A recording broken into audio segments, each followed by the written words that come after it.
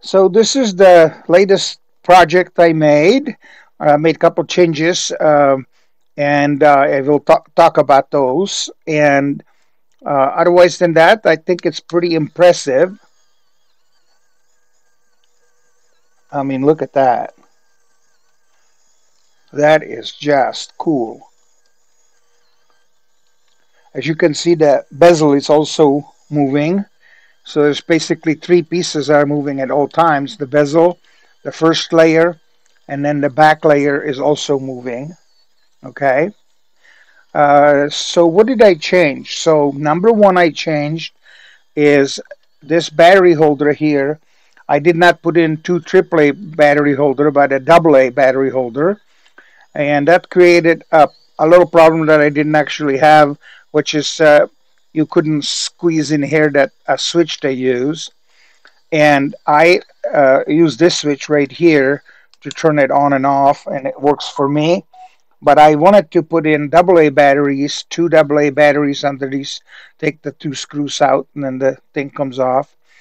The other change I did is I put a little silicone feet on the bottom, and then uh, there are a couple of these gears. This gear here with the round hole is goes in a surrounding area. Let me just kind of show you. So it goes onto these pegs right here like that. Okay. Excuse me. And then there is a one that has a little flat, and that goes to the small motor. Okay. But this one kept breaking. This little wheel, this little gear. So what I did is I printed it in solid rather than what the recommended settings were. And then this is for the same thing, but you do it by hand, and so this doesn't have the hole for the motor and to put this on there, but on this version it does. It comes with two, basically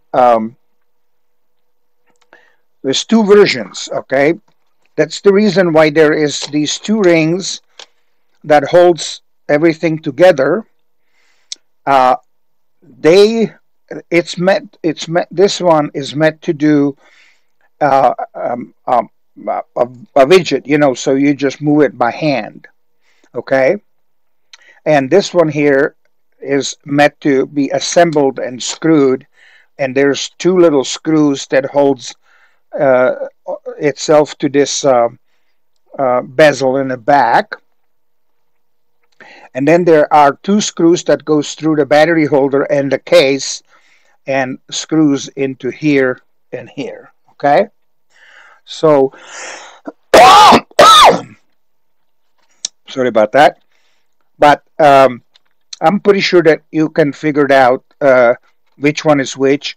This one here, the one that spins with the little electrical motor, basically has, instead of everywhere two of these gear holders or shafts for the gears, and that's what I was showing you. That's where they go like that. And if you have another one, then it goes like that.